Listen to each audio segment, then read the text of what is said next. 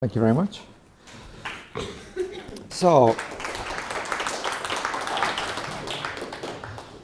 as you can tell, I'm a Brit. I'm English. I've been teaching in Germany, Switzerland for 14 years, and I only know enough German to order beer. So, I'm sorry you have to listen to me in English, but this is a topic I get very excited about. So sometimes I get a little bit speedy and I talk too fast.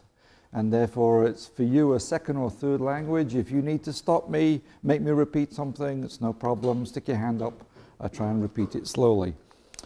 I've been practicing acupuncture for 30 years. I first got into Japanese acupuncture because after learning Chinese acupuncture with Tek Kapchuk, with this older Chinese fellow in Boston, we started needling each other, and every time I was needled, I fainted. And after a while I thought, well, how can I do that? I don't like the feel of it. And then this Japanese woman, Kiko Matsumoto, turned up at the school and she needled me and I didn't faint. So I've done Japanese acupuncture ever since, because I'm a wimpy Brit. But I'm English, I live in Holland, I practice in Amsterdam, and I'm also a professor in Oslo, so it's a little bit confusing. Anyway, I first encountered the Shonishin system back in 1983, and so I've been using it on and off, initially only a little bit, but more systematically for the last 20 years. And it's a system that is very suitable for babies and small children because it's really not at all scary. So I thought I would talk about that initially by showing you a treatment demonstration. And then I can talk a little bit about the history and background and the nature of what we do in this system. So this is a baby that's being treated. The diagnosis is a healthy baby. It's just a treatment demonstration at a school in Munich from the look of it. So the treatment, I have in my hand here an instrument with a round head on it, and I'm doing stroking techniques. So the instrument looks like that. That's a needle, by the way.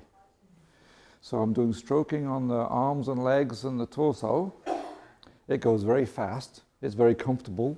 It's maybe a little bit ticklish for smaller children, but not so bad. And I also do a little bit of tapping technique.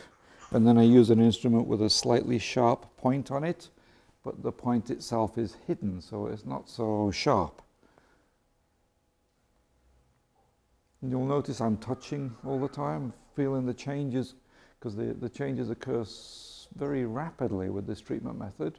Now I'm tonifying a point using a blunt needle. So here's the kind of needle that I'm using. It's got a blunt end on it, a round end on it.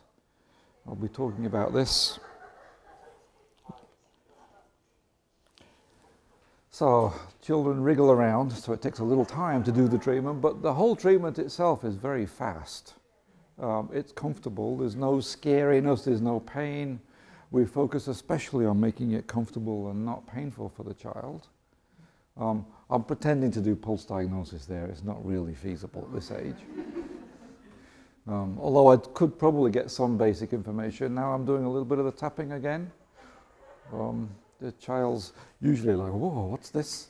But it's not at all scary, it's very comfortable. Okay, so there's an action, there's a fixed pattern of this kind of stroking, the tapping. Now I'm sticking little stickers on the points. In China they put seeds in the ears, and here I'm using small metal balls on a piece of tape, similar to the seeds in the ears. But you can see the treatment goes very quickly. In principle, the treatment's done in 2 minutes. But it might take 20 minutes, depending upon how much the mother needs to talk or how much running around the child might do. And much longer if they bring siblings in, then they start playing in the treatment room. So because of the cough that the child has, I'm also putting a sticker on the elbow here as a mild cough. So this is the treatment model we're going to talk about. As you can see, it's really very different from TCM. It's